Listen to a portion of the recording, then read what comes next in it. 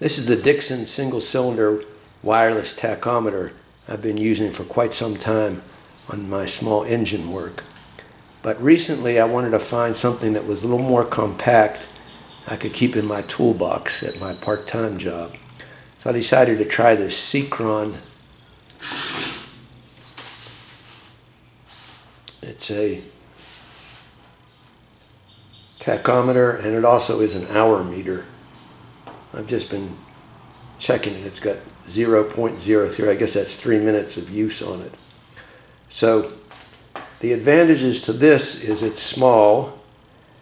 A little disadvantage is you have to wrap this wire around the spark plug lead. They say to wrap it around for 5 turns, and that can be a little bit awkward when the spark plug lead isn't that long. This one, you just need to hold this pickup close to the ignition wire and it works. So I thought it'd be interesting to compare the two, see how they closely agree.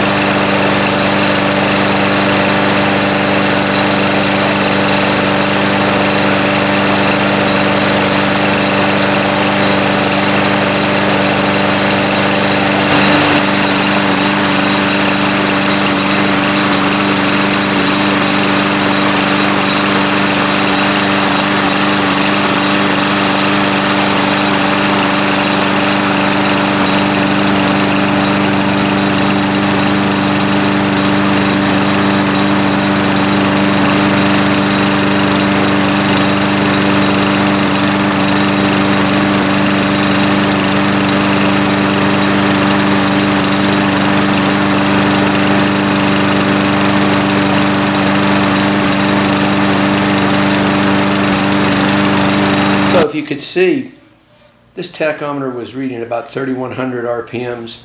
This one was reading about 2,960, which is a difference of 140 RPMs, which is interesting. I don't know exactly why. This one is fairly old, but it's wireless and has no moving parts except for the needle. So,